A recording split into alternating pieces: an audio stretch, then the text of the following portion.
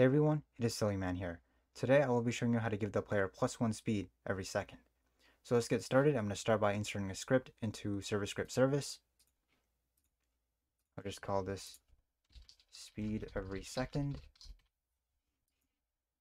We're going to start with game.players.playerAdded, connect function, player, and then we're going to create leader stats. That way the speed value will show up on the leaderboard on the top right of the player's screen. So local leader stats equals instance.new folder leader stats.name. Make sure you capitalize that. Equals leader stats. And this must be spelled exactly with every letter being lowercase. Otherwise it won't work. Then leader stats.parent equals player. Then next we're going to create the speed value. So local speed value equals instance.new int value. And then speed value dot name equals speed. And speed value dot value. I'll set the default value to 1. And then speed value dot parent equals leader stats.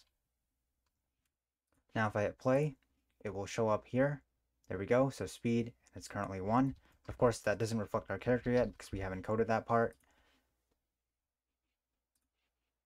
So to make it reflect our character speed, we're going to say player.characterAdded connect function. And I'm going to type character here. So that's the character object. I'm going to write task.wait. This will just prevent glitches with the character added event. And below that, we're going to say character wait for child humanoid dot walk speed equals speed value dot value. That way the character speed will match the value here. So right now, if I try moving, you can see that my speed is very slow. That's because it's set to 1 here. And then I'm also going to create an event for when the speed value is changed. Whenever it does that, it will update the character's speed as well. And this is different from this because this only updates it when the character is added. So I'm going to say speed value dot changed connect function local character equals player dot character, and then I'm going to say if character then, because we need to make sure that the character exists, because if the player is respawning, then the character might not exist. And same if they fell off the world, their character will probably not exist then. So we need to make sure. And then local humanoid equals character line for child humanoid. If humanoid, then humanoid dot walk speed equals speed value dot value. And then next we're going to write code that will increase the player's speed by 1 every second. So I'm going to go to the bottom here and we'll do while player dot parent.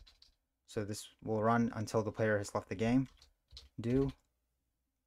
And then to update the player's speed by 1, we're going to say speed value dot value plus equals 1. But above that, I'm also going to add task.wait 1.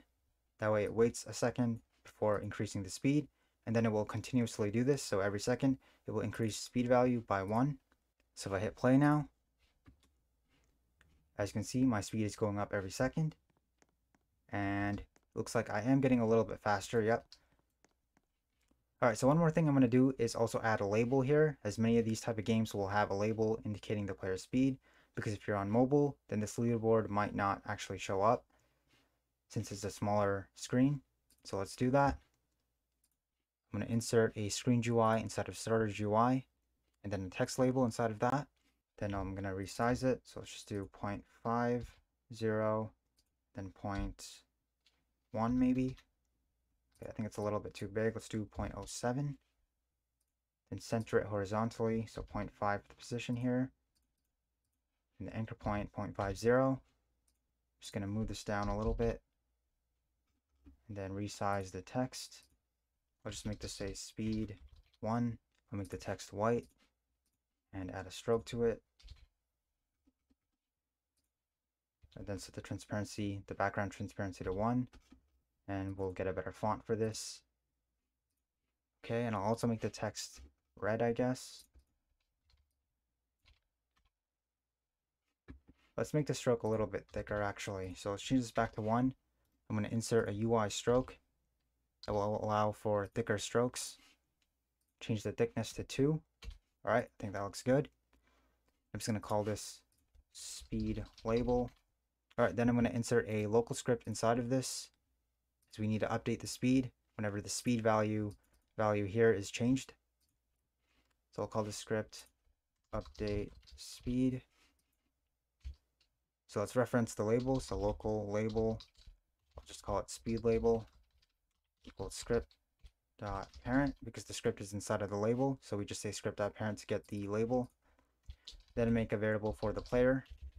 Local player equals game dot players dot local player. And then we need to get the speed value. So that's going to be player, wait for child, leader stats, wait for child, speed. And then whenever the speed value is updated, we want to update the text here. So speed value dot changed, connect function, speed label dot text equals speed colon, and then 2 dots that will combine this part of the string with whatever we write here. And here is just going to be the speed value dot value. That way it will say speed and then a number. Then I'm going to copy and paste this below. That way this will update it when the player first joins. All right, and I think that's all. So one more thing actually is we want to go over to the screen GUI and turn on ignore GUI inset. This will just prevent weird offsets on mobile devices when there's text on top of the screen. And I'm going to turn off reset on spawn so that this doesn't reset whenever the player respawns. All right, so if I hit play now, so as you can see, these two are synced. So whenever this changes, this also changes. And my character speed also changes as well. So I'm just going to wait for a little bit until this goes up. All right, so my speed is now over 50. So now if I move, you can see that I'm a lot faster. And that is how you add a +1 speed every second script to your Roblox game. So if you found this video helpful, please leave a like, and I will see you all in the next video.